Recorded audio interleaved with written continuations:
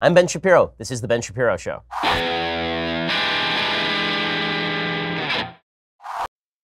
Oh man, lots of news breaking today. I mean, just because it's Thanksgiving week doesn't mean the news stops, and we have all of it for you right here. We're going to break it all down for you here today. But we begin today with you making your business better. So you may have noticed that your business is not performing as well as you want it to. You know, we here at the Daily Wire, we have an optimally performing business. But one of the reasons our business performs optimally is because we use ZipRecruiter. ZipRecruiter allows you to find the best employees for your job. ZipRecruiter.com/dailywire is the smart way to go and find those candidates. Unlike other job sites, ZipRecruiter doesn't wait for candidates to find you. Instead, ZipRecruiter finds them for you. Its powerful matching technology scans thousands of resumes, identifies people with the right skills, education, and experience for your job, and actively invites them to apply, so you get qualified candidates fast. There's no more sorting through the wrong resumes, no more waiting for the right candidates to apply. It's no wonder ZipRecruiter is rated #1 by employers in the United States. Right now, my listeners can try ZipRecruiter for free at this exclusive web address, ZipRecruiter.com/dailywire.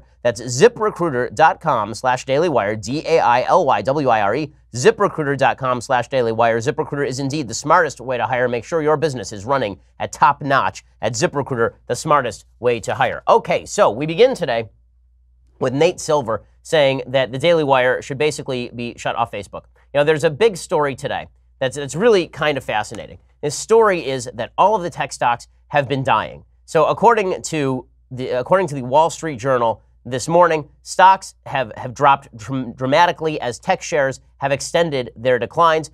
All of the gains of the last year have basically gone out the window. U.S. stocks tumbled Tuesday, putting major U.S. indices at risk of closing below their October lows, according to the Wall Street Journal, and wiping out yearly gains. What started as a technology company sell-off bled into other corners of the market as investors dumped shares of everything from retailers to oil and gas companies in favor of relatively safe assets like bonds and reliable dividend payers like utility companies. The result: some traders who stepped in to scoop up shares in late October hoping for a quick rebound are now in danger of losing those potential profits and more. This puts the stock market in a tenuous position, several of those people say. Justin Wiggs, who's managing director in equity trading at Stifel Nicolaus, says the buy the dippers are getting concerned, meaning that when the stock market goes down, you tend to buy more. That's what I do. Okay, according to his calculations, as of this morning, about 16% of S&P 500 companies are now below their October lows. Those companies range from tech giants to healthcare companies to energy firms. Now it's just, let's sell everything. Well, there are a couple of reasons that this is happening. One is that the Chinese tariffs are beginning to hit U.S. industry. America's soybean exports, which largely went to China, have now dropped by nearly 100%, thanks to the tariff battle that President Trump is having with the Chinese. Whether you think that's well-founded or not, it's not particularly great for the United States economy. It's also happening because Democrats just took over Congress, and a lot of businesses see regulations on the way, or at least regulatory fights. The friendly business climate that has been created by the Trump administration and a Republican Congress could be stymied by a bunch of Democrats who actually want to investigate and regulate businesses up the wazoo. Tech stocks, by the way, have dropped. One of the reasons tech stocks have dropped, and nobody really wants to talk about this in the left-wing media, is because a lot of the left-wing media is focused, like laser beams, on shutting down tech companies for not doing enough to let Hillary Clinton win the election. I really mean this. There's a tweet that went here's an example. There's a tweet that went out today from Kevin Roose. Okay, Kevin Roose is the New York Times tech writer. And here's what he tweeted. He tweeted, today's top stories on Facebook are from 1, Ben Shapiro, 2, Ben Shapiro, 3, Daily Caller, 4, 9gag, 5, TMZ, 7, Franklin Graham, 8, Fox News, 10, Fox News. So the idea here is too many conservative sites are getting too much traffic. It is bad that my Facebook page is driving enormous traffic. It is just terrible that top stories in terms of traffic from Facebook are coming from me. This prompted Nate Silver, who is the statistical analyst, to tweet, kind of feels like Facebook has even stopped trying. That is what Nate Silver tweeted out. It's like Facebook has stopped trying because the top 2 trafficked stories came courtesy of my Facebook page. And the question is, stop trying to what? Shut down and censor conservative pages? Prevent conservative dissemination of information? Ever since Hillary Clinton lost, the left has been in an uproar about how to shut down Facebook, about how to make it a wholly owned and used subsidiary controlled by the faculties of the Democratic Party and the mainstream media. This has been their chief focus. And this has been true since Dianne Feinstein was calling top members of social media companies before her and saying, if you don't get control of your companies, we're going to regulate you. You think maybe this might scare investors in tech companies? You might see that there have been a bunch of issues hitting tech companies. One of them is the privacy issue. Obviously, people believe that their private information is being disseminated by these tech companies or grabbed and used by these tech companies. But that was always true. The real change is that since election 2016, a lot of members of the left wing have suggested that companies like Facebook should be controlled by people who are more into shutting down the conservative distribution platforms for information. In other words, they will only leave Facebook unregulated if Facebook pledges to do their bidding. Dianne Feinstein will only leave Facebook alone if Facebook pledges to shut down conservative websites, if they pledge to destroy conservative traffic base. Now, the reality is that Facebook does not discriminate in favor of conservatives, of course, and there are those of us on the right who have said that Facebook should not be regulated even when they were destroying conservative traffic in early 2017 with an algorithm shift, as we talked about at the time. But the left cannot stand that Hillary Clinton lost, and so now they're going to try to control every business that allows them to control the means of information consumption. This is their new priority. That may be having an effect on the stock market. People fear Democrats in control of the levers of government when it comes to the economy because they know that Democrats in control of the levers of the economy are going to try to control business from the top down, whether you're talking pharmaceutical companies, whether you're talking drug companies, whether you're talking the banking industry, whether you are talking about tech companies. All of these companies are deeply fearful of democratic governance. You know the reason that the economy started to recover under Barack Obama?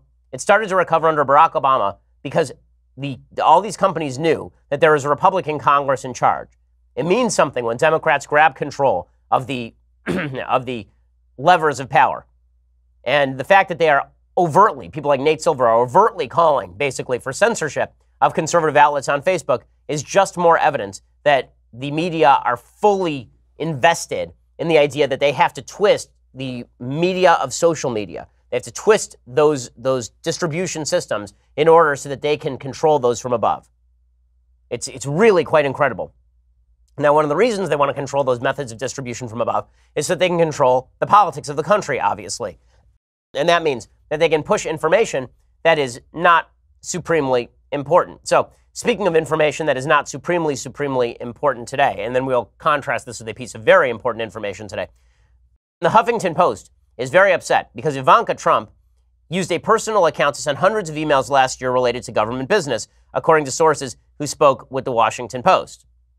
Well, that's not good. You shouldn't be using your personal email for government business. But this, of course, led people like Nate Silver, right, who wants Facebook to shut down distribution systems for conservatives. Nate Silver tweeted this out about Ivanka Trump. He says, if you're one of those news organizations that treated Clinton's private emails like they were a national emergency, the solution isn't to treat Ivanka's private emails like they're also a national emergency. Rather, it's to acknowledge that you kind of screwed up on Clinton. Well, no. It's to recognize that there is a slight difference between Clinton's private emails, from what we know, and Ivanka's private emails. Now, is it good that anybody in government is using a private email address to do business? No, but it is also true that Colin Powell did this. It is true that John Kerry did this. It is true that virtually every public official that I know of uses a private email address to do business from time to time. The question is whether they are deliberately hiding that from government discovery and whether they set up a private server, which is what Hillary Clinton did. She didn't set up an email address at Gmail, which would have made her email subject to discovery. She set up a private server in her house to allow all information to pass directly to her, and then it could be contained in that private server, which she could then bleach and then drill and then hammer. Okay, not quite the same thing. Also, we don't know if Ivanka Trump was actually looking at classified information in these emails or whether it was unclassified government business. Hillary Clinton, we know for a fact, was passing classified information via a private email on a private server that was open to hack by foreign governments. This is not the same kind of story at all. And yet the media are treating it as though this is just the hypocrisy of the Republicans. It's just the hypocrisy of the Republicans. Again, should Ivanka Trump be using a private email address for her business? No, of course she shouldn't. But until we know what those emails were and whether they were classified, until we have any evidence that she set up a private server and then poured bleach all over it, she's bleach bit and then drilled it, and then hammered it? Unless we know that, this is not the same thing in any way. Nonetheless, people on the left are going crazy over this. It just shows that Ivanka is super duper duper corrupt. And this is what they want you to be paying attention to. They want you to be paying attention to Ivanka Trump's emails that are not in any way, so far as we know, like Hillary Clinton's emails. This is what they want you to pay attention to. What they don't want you to pay attention to is a judicial ruling that violates virtually every basic precept of government in the Constitution. So here is the latest federal judicial ruling The New York Times reports, Miriam Jordan reporting, a federal judge on Monday ordered the Trump administration to resume accepting asylum claims from migrants no matter where or how they entered the United States, dealing at least a temporary setback to the president's attempt to clamp down on a huge wave of Central Americans crossing the border. First of all, I do love that now the media are finally acknowledging there's a huge wave of Central Americans crossing the border. 5 minutes ago, they were suggesting that it wasn't a threat at all. There was nobody crossing the border illegally. Judge John Tiger of the United States District Court in San Francisco issued a temporary restraining order that blocks the government from carrying out a new rule that denies protections to people who enter the country illegally. The order, which suspends the rule until the case is decided by the court, applies nationally. First of all, it should not be the case that a district court anywhere in the country can shut down the federal government full scale across the country. That's absurd. There are hundreds of U.S. district court judges across the United States. The idea that any one of them can issue a temporary restraining order against the federal government applied nationally is just insane. The judge wrote, whatever the scope of the president's authority, he may not rewrite the immigration laws to impose a condition that Congress has expressly forbidden. There's only one problem here. Where did Congress expressly forbid him from saying that if you enter the country illegally, we are not going to process your asylum claims the same way that we would process your asylum claims if you enter the country legally? I'm not aware of the law that says that. I'll talk about this more in just 1 second. This is a big story because, again, this is the court stepping into areas where they have no business. We'll get to that in just 1 second. First, let's talk about your investment strategies. So as we've been saying, the stock market is really volatile. Stock market is going down right now. But now is a good time for you to learn how to use the stock market because you can indeed make money in the stock market. How should you do that? If you don't know that much about investing, you should check out Robinhood. It's an investing app that lets you buy and sell stocks, ETFs, options, and cryptos, all commission-free. They strive to make financial services work for everyone, not just the wealthy. It's a non-intimidating way for stock market newcomers to invest for the first time with true confidence. They have a simple, intuitive, clear design with data presented in an easy-to-digest way. Some of my folks at the office here have been using Robinhood, and they've shown me how it works. It really is clear. It really is intuitive, and it's super helpful if you really don't know anything about trading in the stock market. It's a great way to learn by doing. Right now, other brokerages charge up to $10 for trades, but Robinhood doesn't charge commission fees. You trade the stocks and you keep all of your profits. They have easy to understand charts. They have market data. You can place a trade in just 4 taps on your smartphone. It is super easy. They have curated collections, like 100 most popular, sectors like entertainment and social media, curated categories like female CEOs, if that's something you're into. And again, you learn by doing. Robinhood right now is giving my listeners a free stock like Apple, Ford, or Sprint to help you build your portfolio. Sign up at Shapiro.Robinhood.com. That's Shapiro.Robinhood.com. Again, Shapiro.Robinhood.com. Learn to trade in the stock market by using the best app out there. That is Robinhood, the investing app that lets you do what you need to do in the stock market and learn while doing it. Shapiro.Robinhood.com to get that free stock like Apple, Ford, or Sprint. Again, Shapiro.Robinhood.com. Okay, so this judge says that the administration is unable, under the law, to prevent illegal immigrants, people who are jumping the border, from applying for asylum. So this, of course, undercuts the entire legal regime in the United States. And the entire idea here is to direct people toward legal means of applying for asylum. And one legal mean for applying for asylum is to walk up to the border, to a border patrol station, and simply ask for asylum. It is not legal, however, to jump the fence and then claim asylum. That is not legal in the United States. The judge's ruling went according to what the ACLU wanted. Advocacy groups, including the Southern Poverty Law Center, a far-left advocacy group, and the American Civil Liberties Union, swiftly sued the administration for effectively introducing what they deemed an asylum ban. But that is not, in fact, an asylum ban. This is absurd. The Trump administration signaled they would continue to defend the policy as it moved through the courts. Katie Waldman is a spokeswoman for the Department of Homeland Security. She said, our asylum system is broken. It is being abused by tens of thousands of meritless claims every year. And they point out the president has broad authority to stop the entrance of migrants into the country, which is true if you look at the actual black letter law. They say it is absurd that a set of advocacy groups can be found to have standing to sue to stop the entire federal government from acting so that illegal aliens can receive a government benefit to which they are not entitled. We look forward to continuing to defend the executive branch's legitimate and well-reasoned exercise of its authority to address the crisis at our southern border.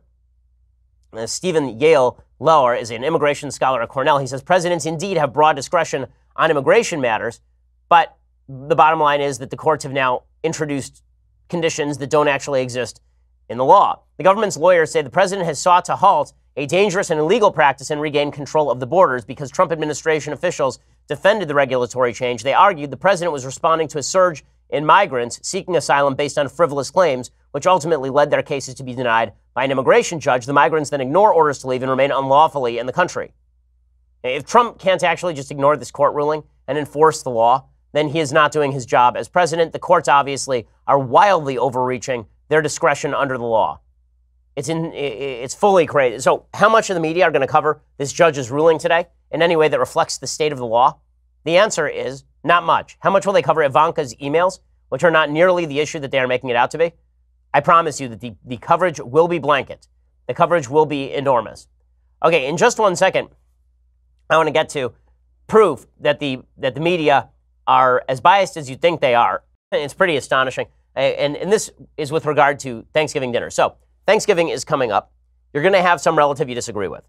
And that relative undoubtedly will bring up politics. Whenever we have Thanksgiving at my house, a lot of my relatives happen to be on the left.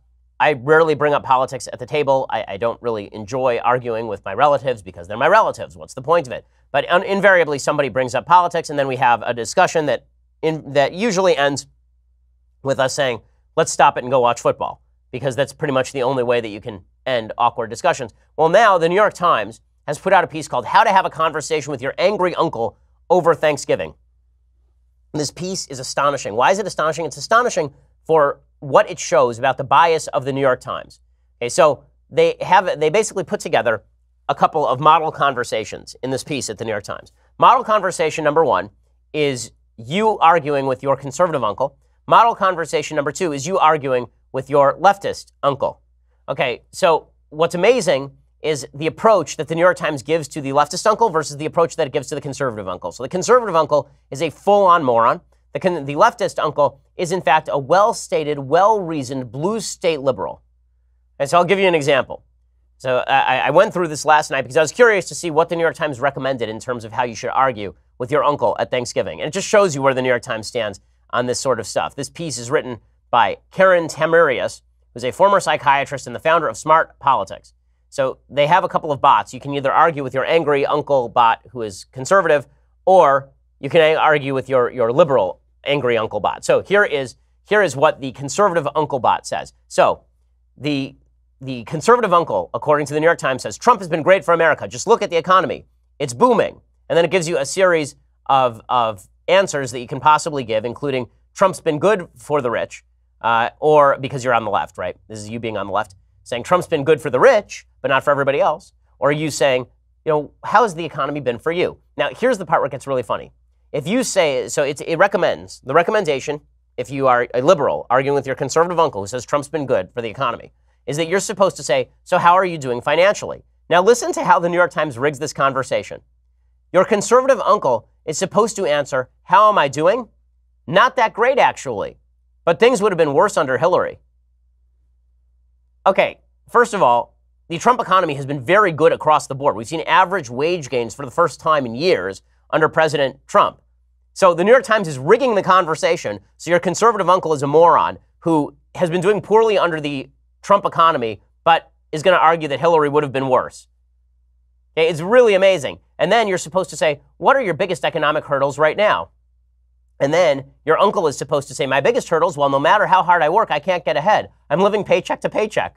Look how the New York Times is rigging your conservative uncle, right? Your conservative uncle loves Trump, but is struggling to get ahead, is living paycheck to paycheck, and is struggling in the best economy in modern history.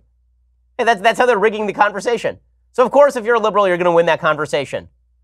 Of course. Right? It's amazing, right? This is their model conversation. And then you're supposed to say, so you feel pretty insecure money-wise despite how hard you're working. And then your conservative uncle is supposed to say, yeah, I do feel insecure money-wise, and I don't know how long I can keep up. So the New York Times has rigged it so that if you're a liberal discussing with your conservative uncle, then it's very easy because your conservative uncle is a moron who has never made $1 in his life and is suffering under the Trump economy, despite the fact that the economy is booming. Now, flip the script, and this is how the New York Times recommends that you argue with your conservative uncle. So or how you argue with your liberal uncle, right? Here's how the New York Times recommends you argue with your liberal uncle. So your liberal uncle says, we need Medicare for all. Healthcare is a human right. Okay, and you are now supposed to say, okay, can you tell me more about that? And then your uncle is supposed to say, this is your liberal uncle, say more about it. Sure, no human being should go without healthcare just because they can't afford it. And then you're supposed to say, well, how do you think we should fix this issue? And your liberal uncle, being a brilliant well-reasoned professor is supposed to say, how to fix it? Many people can't even afford medications or primary care. If we expand Medicare to include everyone, those people can get the help that they need. And then you're supposed to say, so you think the government has a responsibility to make sure every person has basic health care, is that right? And then your uncle says, a right to basic health care? Yes, it's a right. Everyday people die needlessly in this country because they can't pay for medical treatment. And then you're supposed to say, I agree that no one should have to go without medical care because they can't afford it. So in other words, if you're a conservative arguing with your liberal uncle on Thanksgiving, you're supposed to agree with him. Okay, if you are a liberal arguing with your conservative uncle, you're supposed to point out to him that he's a poor moron. This is how the New York Times says that you should argue with your uncle on Thanksgiving. No, there's no media bias at all. None, no media bias. It's just astonishing. I love it so much. The New York Times doing yeoman's work to prove just how ridiculous they are every single day. Okay, meanwhile, I want to get to Hollywood, which is about to launch a brand new movie that we're all very excited about. But first, let's talk about your impending death. So, it's always possible. You're going to be there on Thanksgiving, you're chewing on a piece of turkey, and boom, it gets caught in your throat, and you're sitting there, and as your life passes before your eyes, you think, shouldn't I have gotten life insurance? Wouldn't that have been a smart move? Well, before Thanksgiving, that would be a very good time to get life insurance, because having life insurance is a good feeling. It means that you feel safe and secure. If you should choke to death on that piece of turkey, your family will still be taken care of, and they won't have to cart you off to a pauper's grave. Go check out Policy Genius. It's the easy way to get life insurance online. In just 2 minutes, you can compare quotes from the top insurers to find the best policy for you. And when you compare quotes, you save money. It's that simple. Policy Genius has helped over 4 million people shop for insurance. They've placed over $20 billion in coverage. And they don't just make life insurance easy. They also compare disability insurance and auto insurance and home insurance. If you care about it, they can cover it. So if you've been avoiding getting life insurance because it's difficult or confusing, give Policy Genius a try. Just go to policygenius.com, get your quotes, apply in minutes. You can do the whole thing on your phone right now. Policy Genius is indeed the easy way to compare and buy life insurance. No reason for you to plot without making sure your family's taken care of. That's irresponsible. Instead, go to policygenius.com and get those quotes, apply in minutes. Policy Genius, the easy way to compare and buy life insurance. Okay, meanwhile, Hollywood is getting ready to launch a brand new film. It was on the cover of the Hollywood Reporter. It's an Oscar bait film. Ooh, who's excited? First of all, when I say Oscar bait, you should immediately run for the nearest doors because it means that it's going to suck. Whenever Hollywood makes a movie that is so-called Oscar bait, it is basically just going to be a left-wing claptrap version of a mediocre story, like The Shape of Water, which was just awful. But there's a new movie that is coming out, according to the Hollywood Reporter, and this new movie is called Vice. Ooh, what's it about? Well, what it is about, glad you asked. What it is about is Vice President Dick Cheney. Did we need another movie about Dick Cheney? Did we need a movie about Vice President Cheney? Of course not. This, in fact, is just the latest attempt to go after the Bush administration. But there's something telling about this. Okay, so again, this is not the first attempt to get the Bush administration. There was a movie called W with Josh Brolin, which failed dramatically at the box office. It had like a $24 million budget without publicity and advertisement, without P&A. It lost money at the box office. There's another box office bomb called Truth with Robert Redford about Dan Rather's attempt to take down George W. Bush with a fake letter about military service. That was a bomb. There was a movie called You're Welcome, America, which was a Broadway play starring Will Ferrell, where Will Ferrell basically played George W. Bush as stupid Jeb Bush. None of these films actually did any business, but that is not stopping Adam McKay, who's the creator of HBO's Succession, and he also did The Big Short, from taking on W and Vice President Cheney. So what exactly is driving this? Bush left office 10 years ago, last I checked my calendar. Why are we still doing movies about George W. Bush when the only movies anyone has ever made about Barack Obama are about how he kissed his then girlfriend Michelle Obama and it tasted like chocolate, which was an actual movie on Netflix? Why are we still doing Bush? Well, because Adam McKay hates Bush, right? He says that he went to a victory party for John Kerry in 2004, and he says everyone you could imagine was there. Tom Hanks, Nicole Kidman, Will Ferrell. He says, once again, we're like, oh, they're going to lose. There's no way you'd reelect these guys after the disaster we just had. I remember Frank Rich was on the phone, and he's like, it's over. And within 2 minutes, the entire party had cleared out. This movie is going to cost $60 million. It's a $60 million budget for a movie about Vice President Cheney, in which Christian Bale puts on 45 pounds and plays Cheney as a Machiavellian devil who wants to send American troops into harm's way to maybe enrich Halliburton or something. The cast is huge. It includes Sam Rockwell as W, and Steve Carell as Donald Rumsfeld, and Tyler Perry as Colin Powell. According to McKay, Cheney was far more powerful than W because W was stupid. But here's the punchline. Hey, here's what McKay says. He says, I would choose Donald Trump over Bush and Cheney. Donald Trump has no belief system, so I would take the hyenas, the random wild animals running through the White House, over Cheney any day of the week. Now, the reason that I point all of this out is because it just demonstrates that all of the lies that the left tells about why they don't like President Trump, they are just that. They are lies. Okay, the left doesn't like President Trump because President Trump is not a leftist. It is that simple. They hated George W. Bush. They hate Donald Trump. In fact, as McKay says, he hates George W. Bush more than he hates Trump. Not because George W. Bush was less classy than Trump or something, but because George W. Bush was more ideologically conservative than Trump. The left hates conservatives. The Hollywood left despises conservatives, not because they are classless, and not because they say things on Twitter that offend, and not because they say weird things in public at press conferences. No, the left hates Donald Trump for the same reason that they hate George W. Bush. He is not a left-winger. And in fact, many of them hate George W. Bush more than they hated Trump because they think that Bush was more right-wing, which, by the way, in terms of governance is not even true. Trump has governed significantly more conservative than President Bush ever did. But this demonstrates that so much of leftist thought is based on just scorn, sneering, scathing scorn against people who are conservative in policy. It has nothing to do with the personality of the commander-in-chief. So when you hear people on the left say, Donald Trump has really robbed the Oval Office of its dignity, understand, this is not why they dislike President Trump. They dislike President Trump because President Trump does not agree with them on politics. It's the same reason that they hate President Bush. They hated President Bush because Bush did not agree with them on politics. Now, what this has led the right to do is nominate and elevate somebody like President Trump. Why? Because President Trump is fighting a cultural battle with these people. Hollywood has been sneering at us for decades, and President Trump is willing to get down in the mud with these folks and say that, and say, you guys are gross, nobody cares what you have to say, you're idiots, and call them names. And that's very appealing to a lot of folks on the right, because if you treat us with scorn, then we've been waiting for somebody to punch you guys back. And that's what President Trump is. So in other words, it is the leftist hatred for President Bush and for Mitt Romney and for John McCain that led to President Trump. Because you guys scorned all of the conservatives who you derided as corrupt and evil, then we said, okay, you know what? Obviously, being classy and nice doesn't matter to you people. And in fact, we need somebody here who's not going to be classy and nice because you don't deserve classy and nice. You're jerks. You deserve to be smacked in the head as hard as humanly possible. And you know who can do it? This guy over here. This guy with the hair. That guy can do it. It is because of people like Adam McKay that Donald Trump is president right now. Now, we can take this too far on the right. Okay, the problem for conservatives is that Adam McKay and his colleagues are not the target audience. It's entertaining for us that Adam McKay and Hollywood get slapped. Right? That's great. I enjoy it too.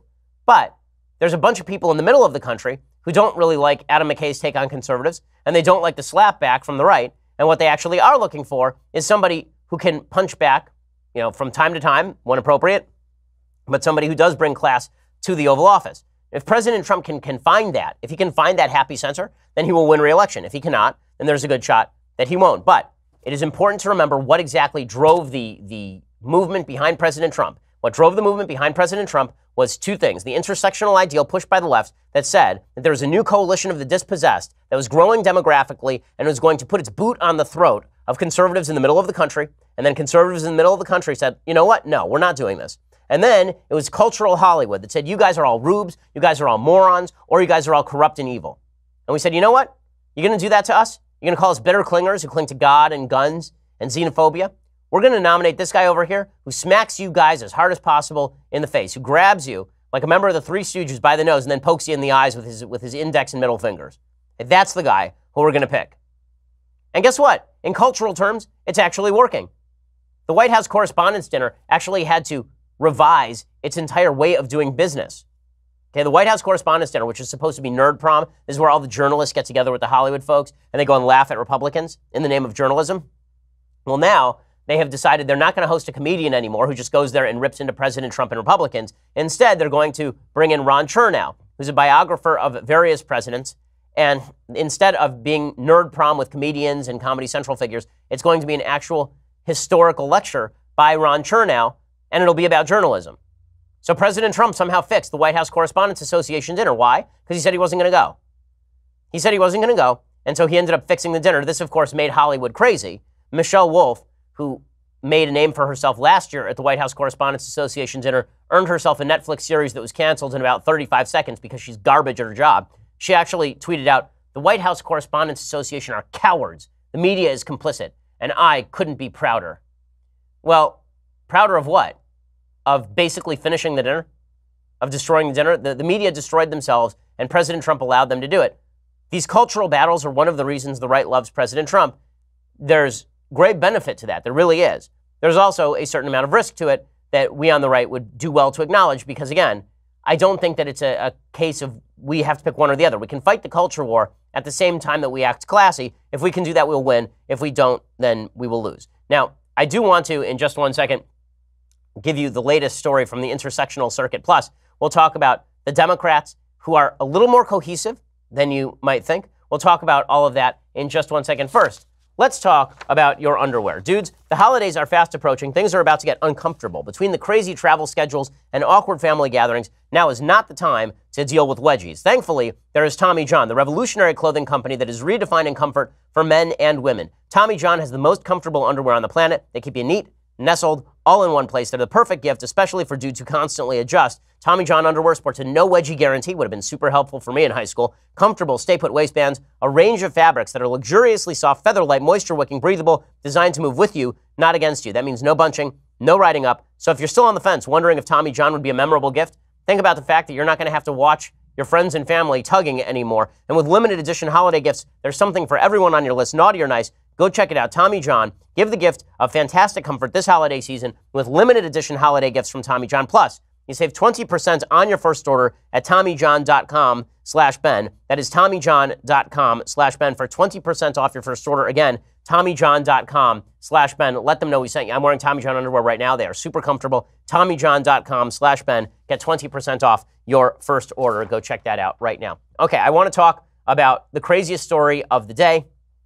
Plus, ESPN may be getting back to sports, which I'm very excited about. I will explain in just a second. First, you're going to have to go over and subscribe at dailywire.com. $9.99 a month. Get a subscription to Daily Wire. Plus, today at 5:30 p.m. Eastern, 2:30 p.m. Pacific, all of your questions will be answered by Daily Wire's own Michael Knowles. Why he works here, why you think he has answers, I don't know. But if you're one of those people who wants your question answered by Michael Knowles, you're one of those 7 people who are members of Knowles' immediate family, then you're going to actually need to pay us. Alicia Krause will also be there to host the show and keep Knowles in line, which, as we all know, is a difficult job. Dude just has a weird habit of taking off his clothes in the middle of the office, and it really is quite terrifying. In this month's episode, we'll stream live on Daily Wire's YouTube and Facebook pages. It'll be free for everyone to watch. Only subscribers can ask the question. So if you have a question and you want an answer, then go check it out right now. $99 a year gets you all of the aforementioned wonders. Plus, this, the leftist tears, hot or cold tumbler.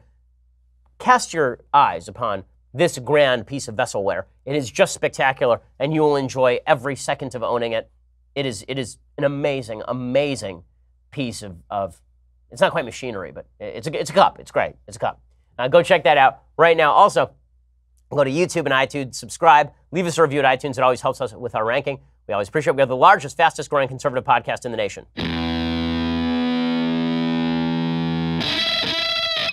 Okay, so before we get to the craziest story of the day, we're talking here about the fact that Republicans can be sucked in, I think, by Hollywood's hatred for Republicans into fighting this culture war. And the culture war is really important. I wrote an entire book called Primetime Propaganda about how folks on the left use the cultural means of distribution in order to try and harm conservatives, how they see conservatives as lesser human beings. And this latest example, this movie that they're spending $60 million on just to make fun of Dick Cheney, like this is a perfect example of that. And this is why people on the right really love President Trump, because he doesn't take crap from people.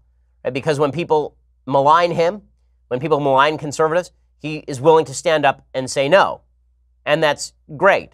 It really is good. But it is also important to recognize that you have to appeal to the middle of the country, and you can't just rely on Democrats making mistakes. Right now, there's a narrative that's going around on the right that the Democrats are sort of falling apart. And this is being pushed by some folks on the left who want to see an internecine warfare among Democrats. So, for example, they're pushing this idea that 16 Democrats have released a letter pledging not to support House Minority Leader Nancy Pelosi to be Speaker of the House. The letter indicates Pelosi has a bit of a math problem, but she's going to be able to overcome the opposition. For starters, there were supposed to be 17 signatures. Representative Marcia Fudge of Ohio, who's deeply radical, was toying with a speaker run herself, but she was removed from the letter. And this is the important point, is that folks on the right are waiting for a Bernie Sanders versus Hillary Clinton brawl, free-for-all in the Congress. they are thinking that Democrats are going to schism the way that they did in 2016. I have my doubts that that's actually going to happen. I think that that's probably an overread of the situation. I think that the Democratic Party, and Pelosi particularly, are clever enough that they can act as though there is a schism without there actually being a schism. The best evidence that this is the actual case is Alexandria Ocasio-Cortez. So a lot of folks on the left have been suggesting that people on the right are paying outsized attention to Ocasio-Cortez. It's a point of great irritation to me. If you elevate somebody to a leading position in your party, and then we point out that this person doesn't know things about politics, that is not our fault. That's your fault for elevating that person to a lead position. I don't remember the left taking the same position about, for example, Sarah Palin, when they mocked the living daylights out of Sarah Palin for stuff she didn't even say. I don't remember them saying, well, kind of mean of us to mock this Sarah Palin. They said, you picked her for VP, we get to mock her. Okay, Alexandria Ocasio-Cortez, you elevated her, we get to mock her. That said, Ocasio-Cortez is proving that the left wing of the Democratic Party is willing to work with the mainstream wing of the Democratic Party. They're willing to move the party overall to the left, and they're willing to pledge fealty to the current leadership in order to do this. Ocasio-Cortez, for example, has now backed Nancy Pelosi in this battle. She says that people who are criticizing Nancy Pelosi don't understand the wonder of Nancy Pelosi. I do think that we got sent to Congress on a mandate to change how government works, to change what government even looks like. But if we are not on the same page about changing the systems and the values and how we're going to adapt as a party for the future, then what is the point of just changing our party leadership just for the sake of it? Okay, and this is smart politicking by Alexandria Ocasio-Cortez. So before the right thinks that the left is going to fragment, I don't think the left is going to fragment in 2020 the same way that they did in 2016. If Bernie Sanders runs, he's not going to be running hard against the establishment candidate. There is no establishment-appointed candidate. They got rid of the superdelegates. That means there will be a hard-fought primary campaign. But in the end, the Democrats are going to unify around someone in a way they did not unify around Hillary Clinton circa 2016. So we shouldn't be particularly sanguine about the Democrats caving in. And again, the Democrats instead are just moving to co-opt their own base. The mainstream Democratic Party has embraced talk of voter suppression and voter fraud. Their mainstream characters are saying the same thing as the members of their base. It's dangerous stuff, but it is an indicator that the Democratic Party is in fact unified. So opposition creates unity.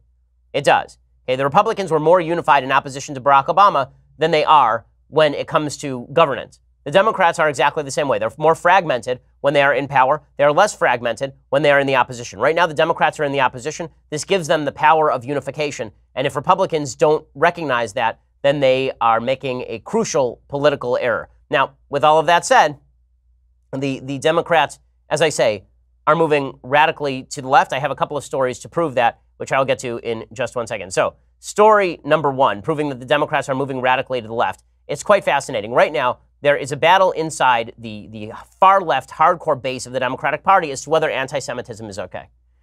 This is broken out into the open with regard to the Women's March. So according to James Barrett over at Daily Wire, the leadership of the Women's March has come under fire from some of the group's once most vocal supporters, including the woman who founded the group and actresses Alyssa Milano and Deborah Messing. The embattled leaders have since responded to criticism with an intersectionally loaded statement blasting its critics. Earlier this year, feminist Tali Goldshift launched a Change.org petition calling on the leadership of the Women's March, Bob Bland, Tamika Mallory, Linda Sarsour, and Carmen Perez, to resign, citing their affiliation with and refusal to condemn notorious racist, bigot, and anti-Semite Louis Farrakhan. The petition reads, many feminists refused to join the Women's March because they did not feel comfortable with the current leadership. Now, Women's March participants also no longer feel represented by this organization due to the behavior of its current leadership. And so they say they refuse to march behind those particular leaders. Both Milano and Messing disavowed the Women's March due to its current leadership. On Monday, the Women's March founder, a woman named Teresa Shook, added her voice to the growing chorus of feminists calling on all of these leaders to step down for allowing bigotry, racism, anti-LGBT sentiment, and anti-Semitism to become part of the platform. She called for the current co-chairs to step down and let others lead who can restore faith in the movement and its original intent.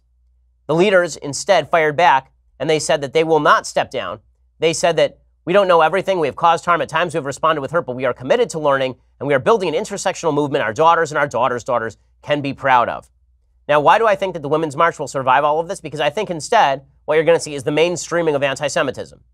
I think what you're going to see is the left growing more radical in every conceivable way, including the mainstreaming of anti-Semitism. The latest indicator of that mainstreaming is not just their embrace of two congresswomen who have overtly called for a boycott against the state of Israel, but the mainstreaming of that sentiment among corporate entities that reside on the political left. Airbnb, the home rental company that is often used by tourists to rent apartments in locations around the globe, for example, announced yesterday that it would not allow Jewish settlements to be listed in Judea and Samaria.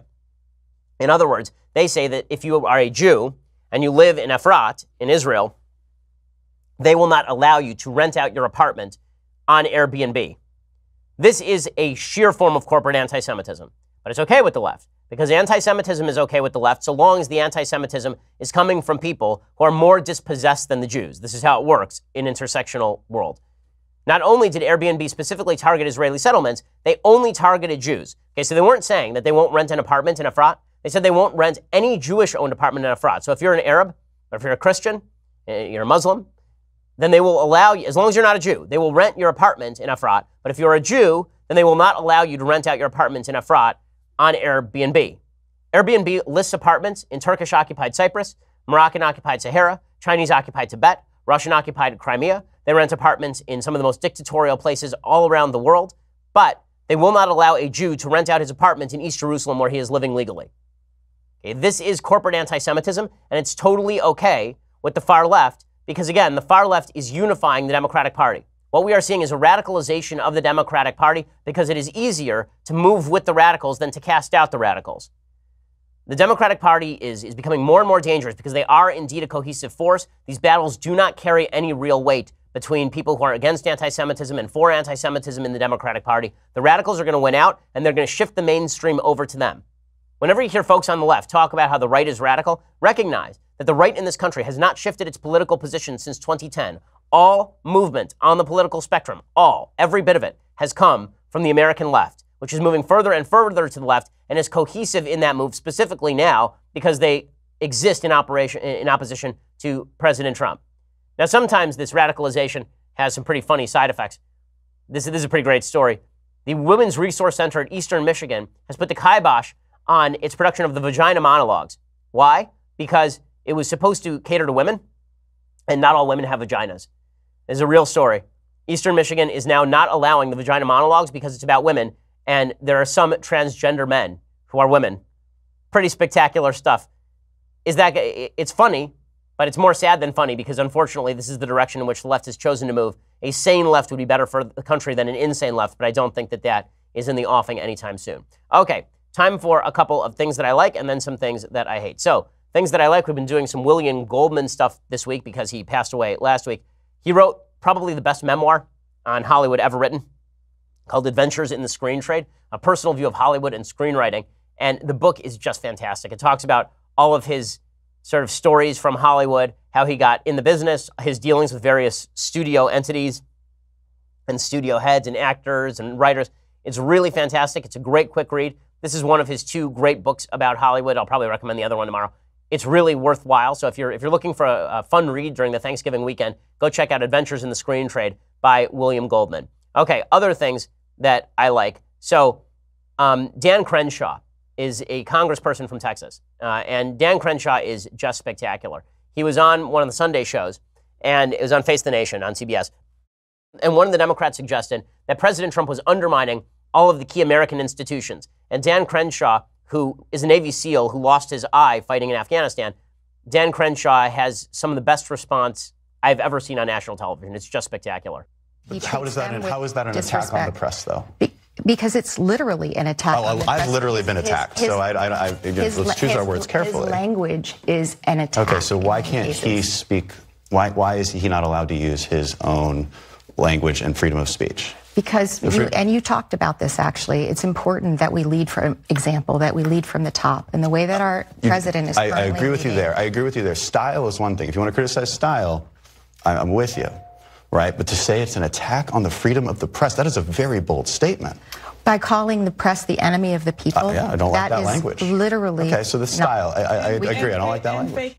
Okay, and he is exactly right, but I love that she says it's literally an attack on the press. Like, no. Like, see this right here, this eye patch? That was literally an attack. It is amazing how people have radically changed the nature of the language in order to fit their attacks on President Trump. Okay, one more thing that I like. So Kate Fagan is leaving ESPN, You may have seen her on First Take and Around the Horn. She served as a fill-in host on Outside the Lines. Why is she leaving? She's leaving because she says, to continue at ESPN, I would have to be immersed in the day-to-day in sports. And I found myself more and more interested in other aspects of sports, like how it connects to our culture. That was not going to be the big business of ESPN. I desperately hope so. I desperately hope that ESPN returns to covering sports. Last night's Monday Night Football game, by the way, between the Rams and the Chiefs, was utterly unbelievable. How about covering sports? Because that's what people like watching. They don't want to see Kate Fagan comment about LGBT bicycle races. No one cares about that crap. That's not why I turn on ESPN. But ESPN has lost ratings for one reason, because you cannot turn on ESPN without getting social justice warrior discussions about just how heroic Caitlyn Jenner is, or how heroic Fallon Fox is, a man fighting women in UFC.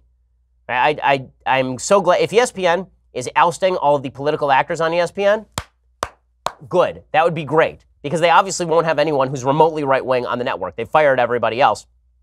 This woman, Kate Fagan, she says, I think I thought at one point that I wanted to do a show that made women's sports really cool. I thought there could be a show on some of the tangential topics, LGBT issues and mental health. 5 years ago, I thought I could host a show that introduces new female characters to women's sports world. This isn't ESPN's fault, but I'm not that naive now. You know why that show wouldn't fly? Because no one cares about women's soccer outside of the Women's World Cup every 4 years when we all pretend to care about women's soccer. We care about women's tennis because women's tennis is really good. No one cares about women's basketball. And no one cares about LGBT issues in the locker room in female lacrosse. It turns out what we actually want is to watch games where people hit each other and hold balls and then throw them to each other. Like, that's what we want. That's all we've been asking for. I used to get up at 6 in the morning so I could watch the highlights on SportsCenter. I have not watched SportsCenter for 7 years because of their political bent. I am not the only one who feels this way. Okay, so if ESPN decides to move back towards sports, that would definitely be an upgrade over the garbage that they've been programming for the last several years. Okay, time for a couple of things that I hate.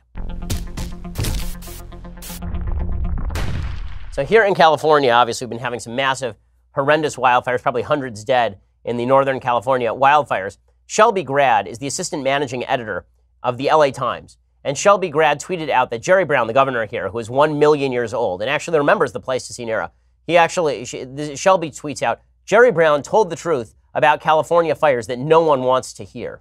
What is that truth? That truth is there are too many people. I love that for the left, when you suck at being a governor, you just get to claim there are too many people.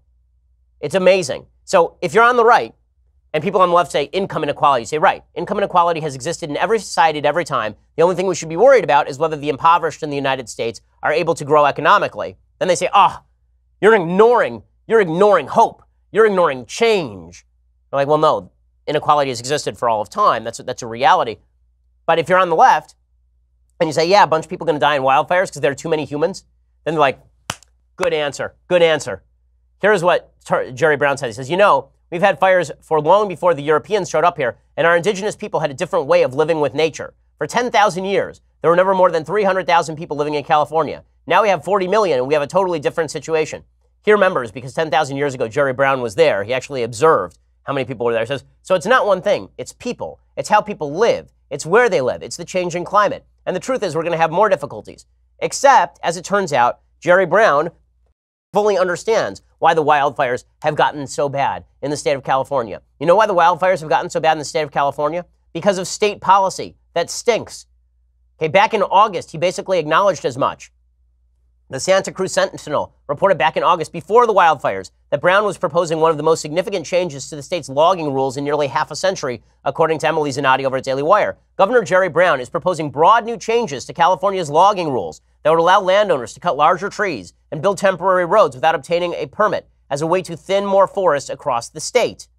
Under Brown's proposal, private landowners would be able to cut trees up to 36 inches in diameter, so long as their purpose was to thin forest or reduce fire risk. So he understood, like a couple of months ago, that one of the reasons these big fires were happening is because of crappy fire policy. It's not just people on the right saying this, by the way. Trump tweeted out this, and people were like, how could he? How could he tweet this out? Now, he shouldn't have tweeted that he was going to withdraw fire aid. That was ridiculous. But he wasn't wrong that it is fire management policies in the state of California that have exacerbated the risk of bad fires. How do I know this? Because Mother Jones, the communist magazine, they wrote a piece back in December called A Century of Fire Suppression is Why California is in Flames. This piece points out that because they have not actually participated in fire suppression, meaning like controlled fires, controlled burns that get rid of a lot of the undergrowth. When fires do happen, they're basically giant conflagrations. According to experts like Sasha Berleman, who's a fire ecologist, the biggest problem here is 100 years of fire suppression that has led to a huge accumulation of fuel loads, just dead and downed trees from debris from trees and plant materials in our forests and our woodlands. As a result of that, our forests and woodlands are not healthy, and we're getting more catastrophic fire behavior than we would otherwise. And so even Jerry Brown recognizes this, but I love that the media are basically covering for him and saying, you know what? It's not that Jerry Brown is bad at his job. It's that there are too many people living in California. He said the same thing about I love this. He did say the same thing with regard to the drought in the state of California. So it turns out we've had several tens of millions of people in California for as long as I have been alive. And we've also had drought problems in California for as long as I've been alive. We could have built all new infrastructure. We could have worked on desalination plants. We could have worked on ensuring that we weren't pumping millions of gallons of fresh water out into the San Francisco Bay in order to protect the Delta smelt. There's lots of stuff we could have done. Instead, Jerry Brown just said there are too many people living in the state of California. I love that that's a good excuse. There are too many people. You notice how the left always comes down to that? Abortion makes the economy better because there are too many people. You know, global warming is bad because there are too many people. Okay, so which million people would you kill? Who do you want to do? Who you want to off here? I promise you, Jerry Brown is not interested in killing off members of his own California constituency, I would imagine. It's incredible what you can get away with if you happen to be on the political left. Okay, well, we will be back here tomorrow with all of the latest as we approach Thanksgiving. I know, I'm in a good mood. Shouldn't you be in a good mood too? Come on, there's a lot to be thankful for. We'll be back here tomorrow to discuss all of it. I'm Ben Shapiro. This is The Ben Shapiro Show. The Ben Shapiro Show is produced by Senya Villarreal, executive producer Jeremy Boring, senior producer Jonathan Hay. Our supervising producer is Mathis Glover, and our technical producer is Austin Stevens. Edited by Alex Zingaro. Audio is mixed by Mike Caramino.